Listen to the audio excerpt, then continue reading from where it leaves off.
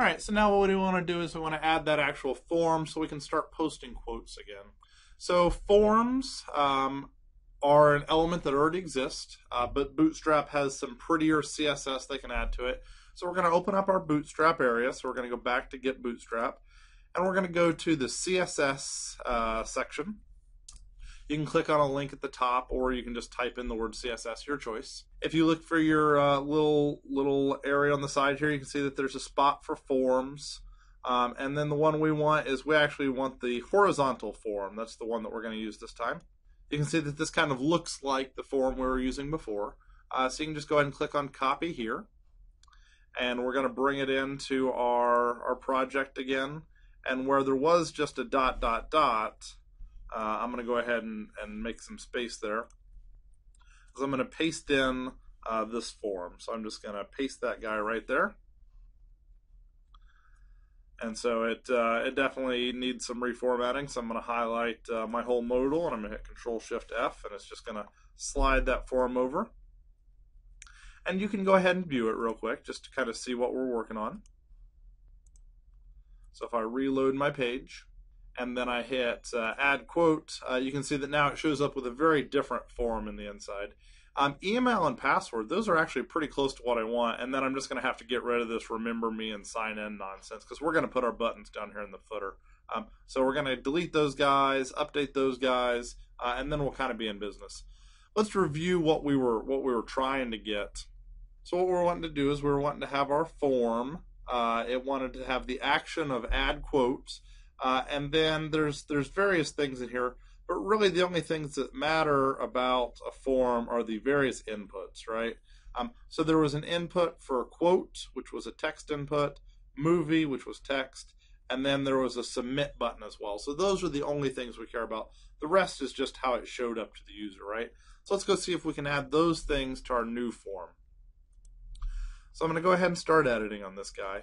So you can see that he's a little bit fancier, right? So he's got a modal body, which has the class for the form here. You can see that this form is missing the action. So the action needs to go to add quote. That's kind of the most important thing. And then it's also missing the method, which you can say is post. You can say upper or lowercase, doesn't really matter. And then we're going to kind of take over this email one, and we're going to call it quote. And you can see that there's this for label, and then it points to some ID here. This is just for screen readers, but we'll try to do a good job with our accessibility. Bootstrap tries to make our lives easier for us, and so we'll just go ahead and we'll update that to the value we're using. Instead of the placeholder saying email, I want it to say quote. We also, the most important thing to us is the name of this guy, because that's how it's going to get sent up to the server, right? So when it shows up on the server, it's going to have a name. So that was kind of the most important thing for us. So we added that name. Very similar changes to the next one. So this one's going to be movie. I'm going to, for the screen readers, I'm going to make the labels for attribute match the ID attribute of the input. And then the useful thing is when it gets sent to the back end, what is this value called? And that's going to be movie. I can also fix the placeholder to show users, and I'm going to say, hey, this should be, what the heck, I'll say movie title. And then you can remember there are some more things that we didn't need with a button and a checkbox. Don't need those right now. Good things to know about for later, but don't need them right now. So let's go ahead and refresh our page and see if we're doing good. So refresh, click add quote, and you can see now it says add a movie quote, movie title. Again, Bootstrap, I love you. This form looks so pretty. It would take me, if I was trying to do this CSS on my own, take me forever, and it would be terrible. So you can see we've got a lot of good things going on. There is still a problem though. So if you were to click on add quote, it doesn't do anything, right?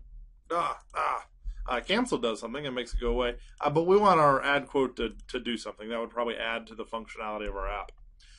One problem that we have is you can see our form ended here, and then the add quote is actually outside of the form. So what we want to do is, first off, we want to extend the form. So I'm going to do a Control X on that guy, and I'm going to extend the form such that it includes that button as well.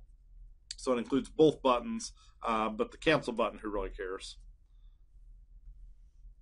So I'm just going to go ahead and tab that guy over. Also, since I moved the bottom to include the footer, I should probably also, for good measure, move the top up. And this is so that it's like actually surrounding the body and the footer instead of being like sandwiched between the two, right? So we move the form to the outside, and then both the body and the footer are inside of it. It's hard to see on my screen because I can't get it all in there. So those were the main changes we wanted to make. The other change we've got to make is that this add quote is of type button. If we want it to actually submit the form, it has to be of type submit. So go ahead and save that change as well. So once that's submit, let's go ahead and go visit our page. Make sure you click refresh, then click on add quote. Oops, looks like I made a typo there. Looks like I didn't quite grab all of the form. Oh, it split onto multiple lines. Easy fix. All right. Put all of the form above the modal body. Now reload your page, and hopefully it will look a lot better. And so what we want to do is we want to put in a new quote. We won't see it on the page because we're not loading these, but we will see it in the data store. So now my page is refreshed. I'm going to say add quote. I'm going to say my movie title, and then I'll say but only. Oops, looks like I have a type password on this thing. Looks like I need to change one more thing. So the type here was password. I actually just wanted text. I actually wanted text on the email one as well. So you can see that there's actually some neat features. Look at all these features I'm showing you. Neat features for if you want to do a password, you can make it show up with that ... So I'm going to say my saved quote that is visible in the data store only for now. So if I click on add quote, it should actually have added that quote. If you wanted to see that it's really added, you'll have to go visit the data store, which is just 8,000. Do your data store viewer, and you should be able to see this new quote. This new quote is right there. My saved quote that is visible, and then it says in the data store only for now. So you can see it did work. It was successful. It's just that we're not displaying any quotes, right? So check mark on that. We've got a form. It looks pretty with Bootstrap, and then it's got all of our old functionality. It goes to the add quote path as a post.